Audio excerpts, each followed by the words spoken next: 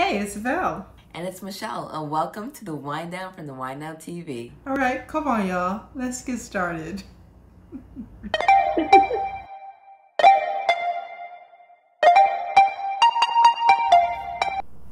So if you've been following us, you know the drill. And if you haven't been following us, then you've been missing out on a whole lot of fun. So like, subscribe, share, comment, and follow at the Wind Down TV on Facebook, Instagram, and YouTube. And so you guys know, we're not sommeliers or teachers. We're two girlfriends. We got together and we decided we wanted to learn about wine. So V, tell me about the grapes for Quincy. So today we are trying Quincy, a Sauvignon Blanc, which is fabulous. I love Sauvignons. So, I do too. right? Because they're always just so light and so crisp.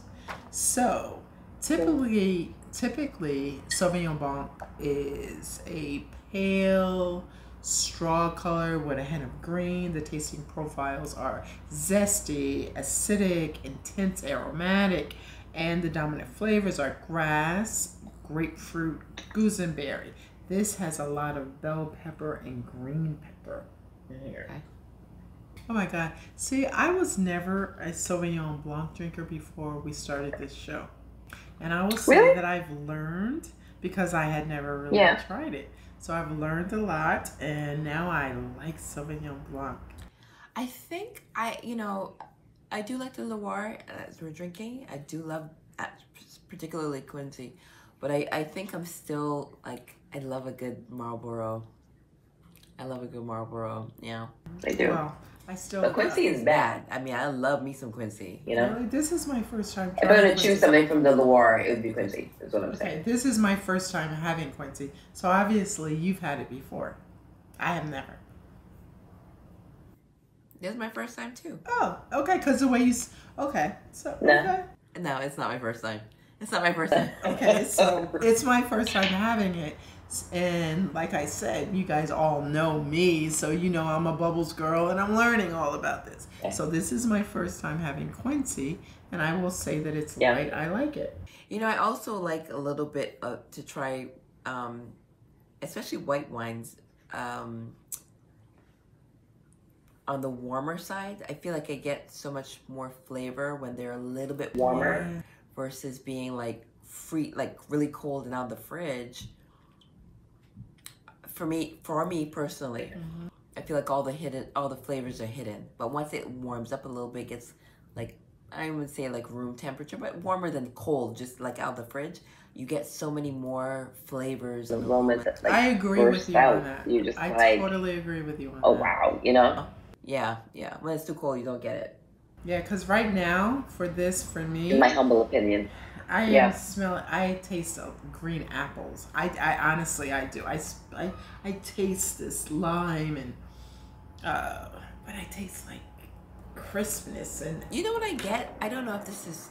I feel like I get some oak from it. I don't know why. I feel like there's some form of. Well, Michelle, a tad, not a lot, not like a traditional Chardonnay or anything. It's very light. Yeah. Still, I'm not sold on like, sometimes you can have it and it's so balanced, it's so like light, you can barely taste that it is oak. And then there's some things that you've tried that we've tried together and separately and stuff like that that's been like too much oak. Right. And so I'm learning that that's not really my favorite. So is it flavor. This? Are you tasting a lot of oak or just a little bit of oak? No, just a little bit, It tastes balanced, but I like it. It's also, there's a refreshing component to it that I like, you know? And that citrus, I get like a lot of citrus from it too. So tell me about the region. It's enjoyable. Hold on, please. Let Granny put on her glasses. Okay. Now, Loire has been praised for its stately Renaissance-era chateaus, but this picturesque valley produces wines of just about every style. So just located south of France, the appellation lies along the river of the same name and stretches from the Atlantic coast to the center of France. So the lesser known Loire appellation, the village of Quincy, is located about 50 miles west of Sancerre on the left bank of the Cher River. Now it's important to note that all Sancerres are Sauvignon Blancs, but not all Sauvignon Blancs are Sancerres, based on location, AOC, all that stuff. Anyway, the climate is warm. It's a continental climate, meaning very hot summers, very cold winters. The vines grow on sandy gravel terraces on a bed of upper Eocene limestone and lacustrine clay, which we'll put all that information in the description because, you know, here we go. And this particular Sauvignon Blanc was made by the Mardon family, who has been producing wine in the area since the early 19th century, and is a small family-owned estate that sustains vines ranging from 50 to 80 years old. So those are good vines. And the fun fact is Quincy was the first Loire Valley vineyard to achieve AOC status back in August of 1936. So Quincy been around for a hot minute. Wow, it tastes delicious. What does AOC mean? Because people are like, AOC, you know, you keep saying that. So explain or let them know what they... For France, it's AOC. So like Italy would be DOC, and like, so everybody has their own designation. So for France, it's Appellation de Contrôle, which means that like Champagne has the monopoly on calling it champagne. If it's not made in Champagne, it's sparkling wine. Right. Okay. So it has to be made in Champagne, which is AOC, to be called champagne. So that's what it is.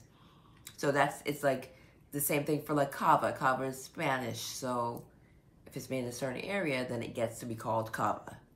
You know what I mean? You can't be down the street. So it's just about the region. It's a term for a region. It's about the region and the location. They have the rights to call it whatever, you know, they have the right to call it that particular thing. Like Sancerre, that's why we were saying earlier that all Sancerres are Sauvignon Blancs, but not all Sauvignon Blancs are Sancerres. Yes. Because if it's not made in Sancerre, it can't be called, you know, Sancerre. Okay. So you can't be down the street on the corner talking about you making up some wine and you want to call it Sancerre. You down the street, boo. It's not gonna work. You can't be. No, it's not gonna work. Okay. I love that. So you down the street and don't get it twisted. You down the street. You down the street and don't get it twisted. Because we know where you from. We know where you from. Yeah.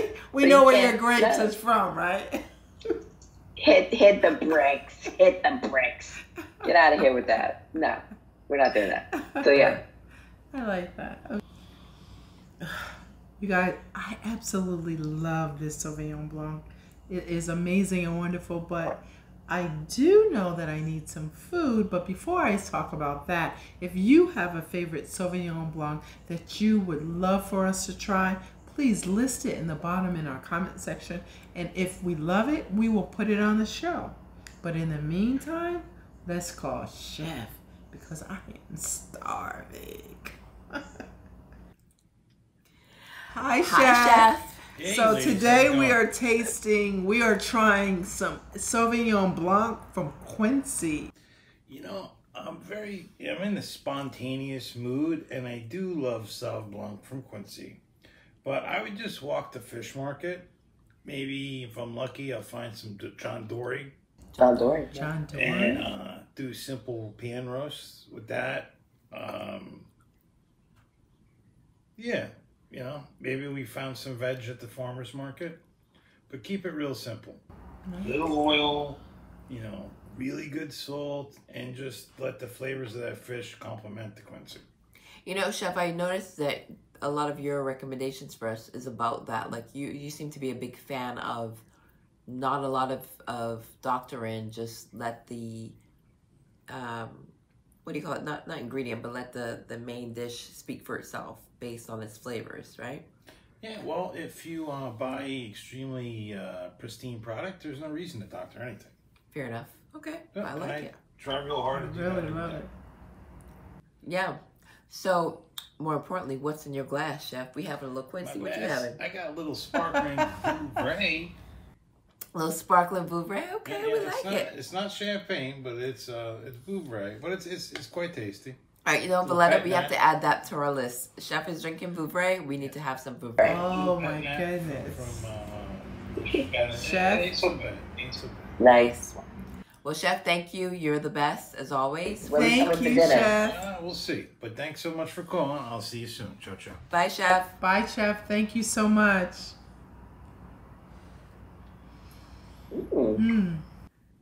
John Dory. Have I had John Dory? I can't think of if I had or not. But I'm down with the get down, girl. FOOD. That's my first word. I started speaking food. Right. So I have not, but whatever chef recommends, I am usually all down for it. So I'm like, okay, bring it on, chef. Whatever you say, I'm trying. You trying unless it's meat, because we know you don't eat meat. So I know, but I didn't. I wanted to add that in, but you beat me to it. All right, you beat me to it. Yes, chef. Because there are certain things that when he says them, I know that they're all for me. The cheese is for me. The oysters are for me. The seafood's for me. It's like, thank you, chef. He knows his girl. All right, cool. Well, everybody, it is our time. And remember to follow us on YouTube, Instagram, and Facebook at The Wine Down TV. And remember to laugh, love, and take great care of yourself. And drink lots of good Sauvignon Blanc when you do it. Cheers, we drink together again, honey. Drink together again.